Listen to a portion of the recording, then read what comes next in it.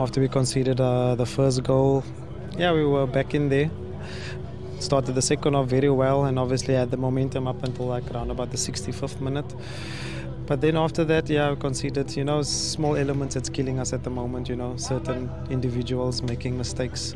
But that's something that we have to live with as a team. Would you say you guys were unlucky today when you look at that missed chance by Evan Guy in the first half when it hit the upright? I mean, I don't believe in luck. I'm not a coach to say that lucky or unlucky. It was a chance that we missed. And they've also missed numerous of chances, especially in the first half. But I can say, okay, we're struggling to get this monkey off our back when it comes to our home games. So fortunately enough, we're playing away from home.